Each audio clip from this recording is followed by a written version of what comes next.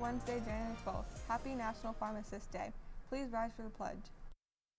I pledge allegiance to the flag of the United States of America, to the republic for which it stands, one nation, under God, indivisible, with liberty and justice for all. Moment of silence. Please be seated. Attention theater friends, the spring musical season is starting up and needs your talent. Auditions for the spring production Into the Woods begin today. Auditions will take place in the auditorium at 3 p.m. or you may submit a virtual audition. Please see Google Classroom or Mrs. Brogna with any questions. Hola, the next monthly meeting of the Spanish Honor Society will be Wednesday, January 26th at 7:10 a.m. in room 114. Attendance is mandatory. See Senora Oliver with any issues.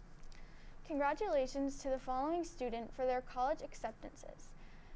Natalie Bynes, University of Maine, University of Southern Maine, Central Connecticut State, Rogers Williams University. She has committed to Roger Williams University with a major in cybersecurity and networking with a minor in digital forensics. And now let's go to this day in history. On January 12, 2010, Haiti is devastated by a massive earthquake. It drew an outpouring of support from around the globe, but the small nation has yet to fully recover. Haiti is the poorest country in the Western Hemisphere, due largely to its history of colonization, occupation, and exploitation by Spain, France, and the United States.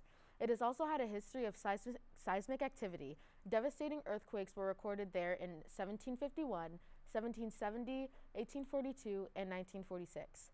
The 2010 earthquake struck just before 5 p.m. The tremor was felt as far away as Cuba, but the epicenter of the 7.0 magnitude quake was just 16 miles away from Port-au-Prince. 8 aftershocks followed the same day, and at least 52 were recorded over the next 2 weeks. The effects were devastating. All of the capital's hospitals sustained serious damage, as did Port-au-Prince's airport and its seaport, which was rendered inoperable.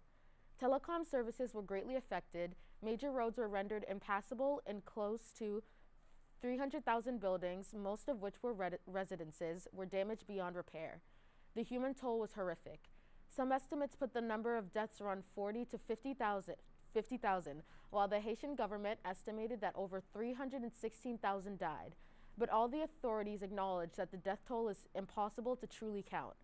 News and images of the quake, including photos of the heavily damaged National Palace, quickly activated a massive humanitarian response. The Dominican Republic and the Dominican Red Cross responded immediately with emergency supplies and airlifts to Dominican hospitals. Nations from every continent contributed money, supplies, and manpower.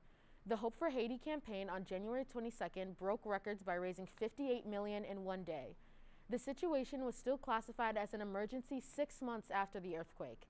1 million people on the island lived in tents, and a cholera epidemic that began in October claimed over 3,300 more lives. Whether or not Haiti has yet fully recovered is a matter of debate, but the effects of the earthquake were noticeable for the next decade. And now let's go back to the anchors. The Wildcat Cafe is serving a variety of choices at break today, including new chicken patty sliders, funnel cakes, breakfast sandwiches, smoothies, parfaits, assorted pastries, and Uncrustables. And now let's go to this week's edition of Wildcat Shoutouts. Shout out to my TV1 students. Sadly, I don't have much time left with you, but I'm sure that you're going to create the most fantastic game shows ever. I'd like to give a shout out to Mr. Bodwell for calling a snow day. Shout out to Ari and shout out to Miguel. Shout out to Shelby. Shout out to Gio Jr., Kayla De Silva, Tyler Bullock, Natalia, what's her name, Coelho, and Dylan, I don't know his last name. Shout out to Madison Duff. Shout out to all my friends. Shout out to this door. Shout out to George for letting me put his hair in a man bun, and shout out to LaShawn. Shout out to Jillian, Jill, and Caroline. Shout out to Jillian. Shout out to Web Girls Hockey. Shout out to Sam Souza. Shout out to Braden's Fake Ones. I want to do a shout out to my Power Block. Yeah, 208, go Seniors. Shout out to Miss D. Simone, welcome back. Shout out to Malik.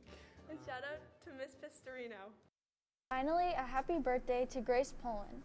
That's all for the announcements today. On behalf of Rachel, myself, and the morning crew, have a great day.